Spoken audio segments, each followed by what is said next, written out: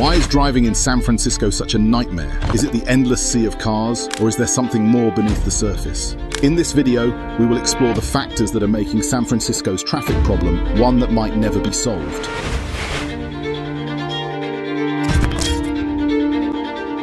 San Francisco's traffic. In San Francisco, every morning, millions of people commute into the city from neighboring towns and suburbs, causing traffic jams on bridges and main roads. Congested traffic costs each driver $1,642 annually. And while 34% of people use public transportation to get to work, that's still not enough to cool down traffic.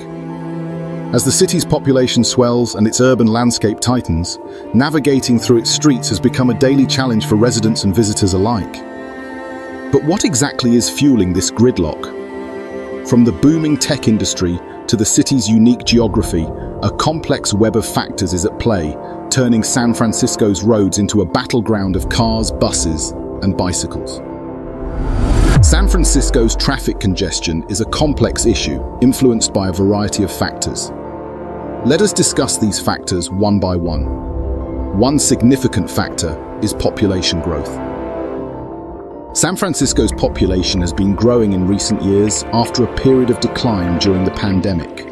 California as a whole gained over 67,000 residents in 2023, its first population increase since 2019. As the population increases, so does the number of vehicles on the road, which is one of the most obvious reasons for the surge in traffic congestion. San Francisco's traffic problems have evolved significantly over time, reflecting the city's growth and the challenges posed by its unique geography. From its early days during the gold rush in the mid-19th century, San Francisco's hilly terrain and narrow streets were not designed to accommodate the rapid influx of residents, leading to early congestion issues. As the city entered the 20th century, the rise of automobiles further exacerbated these problems, prompting the construction of freeways in the 1950s. However, this development faced strong opposition during the Freeway Revolt, where residents successfully halted further freeway expansion through neighborhoods. The post-World War II era brought another wave of population growth and increased car ownership, which worsened traffic, particularly during peak commute hours. In response to the growing congestion, San Francisco invested in public transportation, most notably the Bay Area Rapid Transit System, which began operating in 1972. However, the tech boom of the 1990s and 2000s introduced new challenges, as the influx of workers and residents strained the city's infrastructure, eventually earning San Francisco the title of the world's fifth most congested city by 2018. The emergence of ride-hailing services like Uber and Lyft further complicated traffic patterns, contributing to a significant increase in traffic delays between 2010 and 2016. As of 2024, San Francisco continues to struggle with traffic congestion, despite efforts to expand bike lanes, improve public transit, implement congestion pricing, and promote remote work. The city remains in a constant battle to balance the needs of its growing population with the constraints of its geography and existing infrastructure. Moreover, the expansion of the tech industry in Silicon Valley and San Francisco, coupled with population growth, has significantly impacted traffic in the city. As major tech companies continue to establish offices and headquarters in the area, they've created a surge of new, high-paying jobs. This influx of job opportunities has drawn a large workforce to the region, resulting in a substantial increase in daily commutes. However, many tech workers, faced with San Francisco's notoriously high housing costs, choose to live in more affordable areas outside the city. This decision leads to longer commutes, with thousands of people driving into San Francisco each day for work.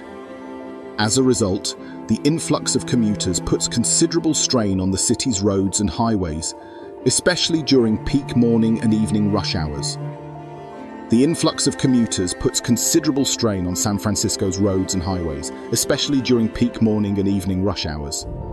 The city's infrastructure struggles to accommodate the increased traffic volume, leading to congestion, delays, and longer travel times for residents and workers alike. Furthermore, alongside the tech industry's growth, San Francisco has also experienced strong employment growth overall. In 2024, the job market continued to improve, with an addition of 1,900 jobs in San Francisco and San Mateo counties between February and April. As the unemployment rate dropped back to 3.4%, down from 4% in January. The combination of population and employment growth has further contributed to the increase in congestion in San Francisco in recent years. Adding to these challenges, San Francisco's 2024 population reached approximately 788,000. The city's compact geography and limited space exacerbate traffic problems, as many areas are densely populated. This issue is compounded by the fact that as population densities rise, vehicle use also increases.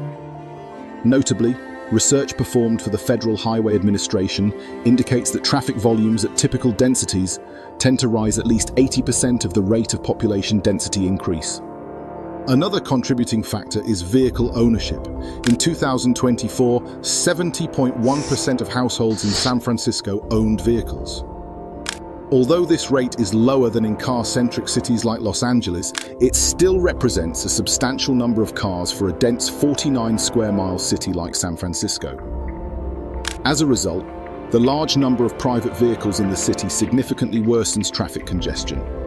Despite efforts to promote public transportation and cycling, many residents prefer the convenience of personal vehicles, contributing to congestion. Moreover, limited parking is a significant factor exacerbating San Francisco's traffic problems. The city's dense urban environment leaves little space for parking, especially in highly populated and commercial areas. Consequently, drivers often spend considerable time circling blocks in search of a parking spot, which contributes to increased traffic congestion. This phenomenon, known as cruising for parking, not only adds unnecessary vehicles to the roads, but also increases emissions and slows down the overall flow of traffic. Furthermore, the scarcity of parking spaces has led to higher parking fees, pushing many drivers to seek free or cheaper parking in residential neighborhoods. Consequently, this influx of cars into residential areas creates further congestion and parking difficulties for residents, leading to tensions and frustration. In addition, the limited availability of parking can discourage people from using their vehicles for shorter trips, which might otherwise alleviate some congestion. However, without adequate alternatives, such as reliable public transportation or affordable parking options, many residents and workers feel compelled to drive, despite the challenges. This cycle of limited parking, leading to more driving and more congestion, continues to worsen San Francisco's already strained traffic conditions. Compounding these issues, poor road conditions further contribute to traffic congestion. In 2024, 71% of San Francisco's roads were reported to be in very poor condition, leading to increased congestion due to construction and accidents. The city's dense layout and infrastructure constraints also make it difficult for vehicles to maneuver efficiently, exacerbating the already challenging traffic situation.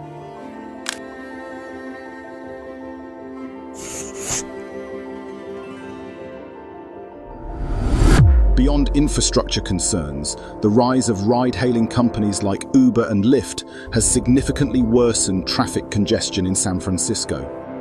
A study suggests that from 2010 to 2016, cars driving for these ride-sharing companies, both headquartered in San Francisco, were the biggest contributors to the city's increasing traffic woes. In fact, these companies have accounted for approximately 50% of the rise in congestion during that period.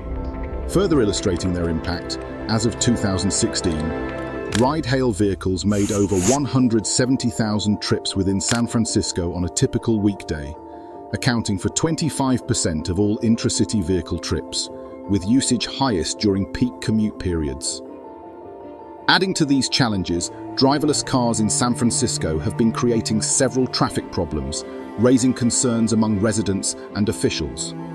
For example, in August 2023, just a day after California regulators approved expanded operations for robotaxi companies, a group of Cruise driverless vehicles caused a significant traffic jam in San Francisco's North Beach neighborhood.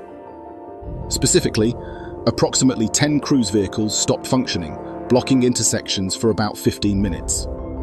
This incident was particularly problematic as it occurred near the Outside Lands Music Festival, with crews attributing the issue to wireless bandwidth constraints that delayed connectivity to their vehicles. Meanwhile, the Bay Area's public transportation systems, such as BART and Muni, also face significant challenges due to the region's rapid growth and increasing population.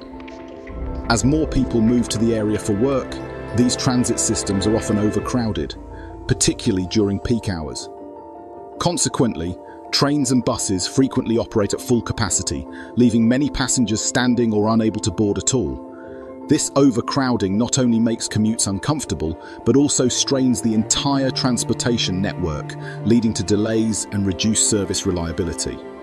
Despite efforts to expand and upgrade these systems, the pace of demand often outstrips available resources, making it difficult for BART and Muni to effectively meet the needs of the growing population.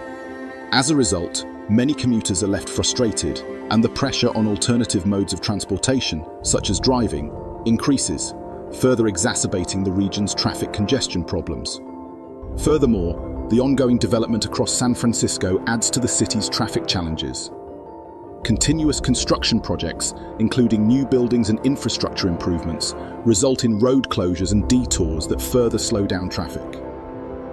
Currently, the city is experiencing an unprecedented surge in road and sidewalk construction as of August 2024. San Francisco's landscape is filled with numerous projects, ranging from small quick builds to massive multi-year endeavors. For instance, the El Taraval project in the Sunset District has been ongoing for 5 years and is set to conclude in fall 2024. Meanwhile, the Better Market Street project is revamping a 2.2-mile stretch of the city's main thoroughfare. Furthermore, the Howard Folsom Streetscape project, scheduled to begin in 2025 and last until 2027, aims to enhance pedestrian safety and facilitate transit boarding. These projects involve multiple agencies, including SFMTA, San Francisco Water Power Sewer, the Department of Public Works, and PG&E. Moreover, zoning and development policies are crucial in shaping urban landscapes and traffic patterns. When these policies encourage high-density development in areas that lack adequate transportation infrastructure, they can lead to significant congestion issues. This problem often arises from a mismatch between land use planning and transportation planning, further complicating the city's ability to manage its growth effectively. And there you have it, the reasons why San Francisco's traffic seems stuck in a never-ending jam. From growing populations and booming tech industries to constant construction and parking headaches, it's clear that fixing this problem won't be easy. San Francisco ranks among the worst cities for traffic congestion in the United States. According to the INRIX 2023 Global Scorecard report, San Francisco is in the top 13 most congested US cities. Although it does not hold the top spot, the city still faces significant traffic issues. When compared to other major cities, New York City leads with the most congestion, with drivers losing 101 hours to traffic in 2023. Chicago follows closely behind, with drivers losing 96 hours, and Los Angeles, which is often notorious for its traffic, ranks third. Boston, while not currently in the top 3, had previously been ranked as the worst in 2018, with residents spending an average of 164 hours in traffic, indicating a historically worse situation than San Francisco's. San Francisco's traffic situation is influenced by several unique factors. The city's geography, with its hilly terrain and limited space, naturally contributes to congestion. Additionally, the historical freeway revolts of the 1950s, where the city opposed freeway construction, have led to limited freeway access, with Interstate 80 being the only direct link to the East Bay. Commute patterns have also shifted over the years, with a decrease in residents commuting by driving alone or carpooling, indicating a move towards alternative transportation methods. San Francisco's road infrastructure consists of 1,088 miles of streets, the majority of which are surface streets, further complicating traffic flow. Moreover, the city's Vision Zero commitment to eliminate all traffic fatalities by 2024 may influence traffic management strategies. While San Francisco does face considerable traffic challenges, its unique characteristics contribute to ongoing congestion issues that place it among the top US cities for traffic problems. So the next time you're crawling through traffic or driving in circles looking for parking, remember, it's not just you. It's a mix of city challenges all coming together on the road. If you found this video helpful, be sure to give it a like, drop a comment below. Thanks for watching and stay patient out there. San Francisco's traffic isn't clearing up anytime soon.